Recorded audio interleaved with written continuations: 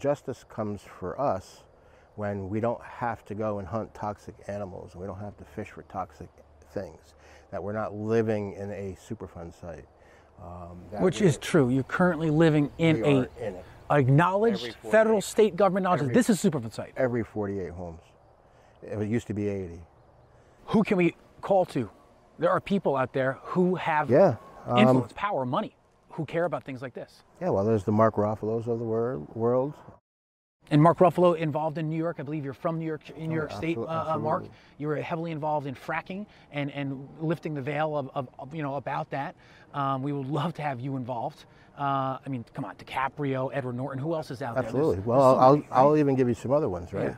There is the Iroquois Confederacy. There is the Pequot Nation in Connecticut.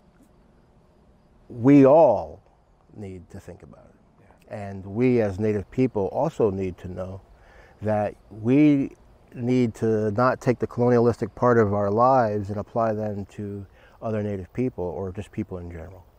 And, you know, that's all part of healing. That's like this land that's here, right?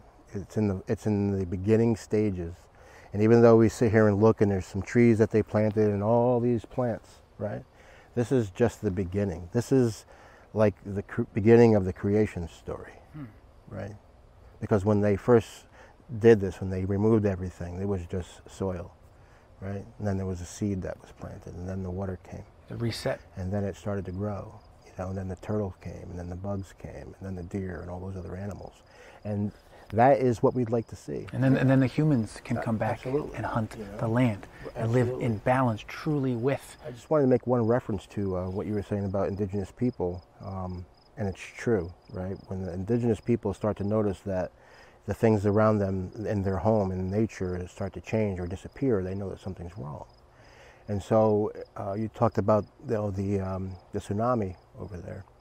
And when that tsunami happened, all of the visitors to that place, right, Indonesia, they all were like, oh wow, what's that out there?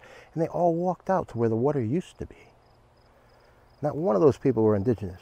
Oh, interesting. All of those indigenous people saw the animals leaving. And most of the indigenous people left to go to the highest points and followed the animals. And that is the same thing that happens here. You know, we watched the animals disappear, right? Then we watched us start to disappear because we are in that contained reservation without a border, right? And so what did we do? We stayed there, right? And people died, and they're continuing to die. Roger Nash Baldwin, I love this quote. He says that the reasonable man accepts the world for how it is. It's fine, I accept it, that's who I am. The unreasonable man, woman, child, person, the unreasonable person persists in trying to adapt the world to him or herself. Therefore, all progress, not some, but all progress, relies upon the unreasonable person, the unreasonable man. And I definitely know that you are unreasonable in that awesome way. I know that Ralph Nader is unreasonable. I know that Mark Ruffalo is unreasonable. And I would like to be anywhere in the realm of being unreasonable. So for those of you watching, you know, these episodes that we want to highlight positive green, $1, one tree. I mean, this is it. This is how we heal our people. This is where you should donate, you know, to bioremediate, to the Turtle Clan, to give back to those who are still here despite everything. Thanks for watching Reforestation Nation, where we interview impact leaders about how we can scientifically thrive with nature. And as always, subscribe to stay alive by clicking here and watch more content with us right here. Please click and subscribe. This is Martin from 7th Generation. If there's any green guru, it's him. If he's doing it, I would do it too. Click and subscribe. To stay alive. You think they're really going to do that? I hope so. Okay. I don't know. We'll see. We'll see. All right, Martin. Thank you, sir. Pleasure, Alex.